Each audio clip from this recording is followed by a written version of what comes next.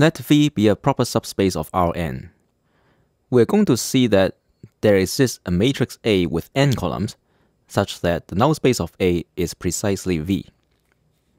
The proof is as follows. First, take a basis of V, say V1 up to Vk, and we form the matrix B, whose rows are given by V1 transpose up to Vk transpose.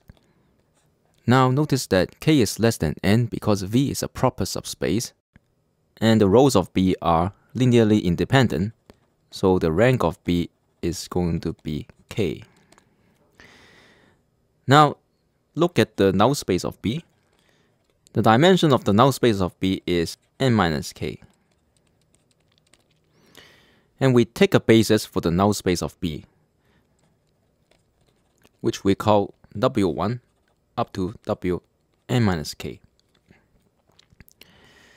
So by construction, we know that Vi transpose times Wj is going to be 0 for all I from 1 up to k, and for all j from 1 up to n minus k.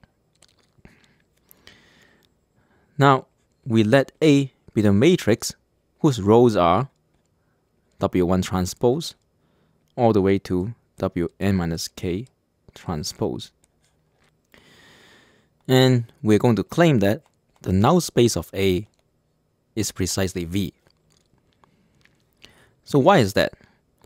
Well, let's look at these equations here. We can rewrite them as Wj transpose times Vi equals 0. And what this means is A times Vi is going to be the tuple of zeros. And so all the basis elements V1 up to Vk are in the null space of A, and that means all vectors in V are in the null space of A. So we can say that V is a subspace of the null space of A.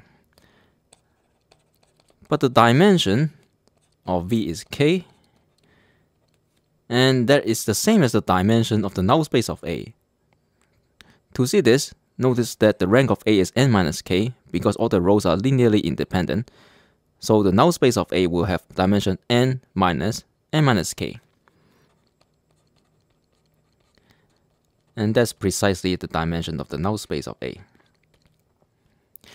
And so we can conclude that the null space of A is the same as V, because V is a subspace of the null space of A having the same dimension.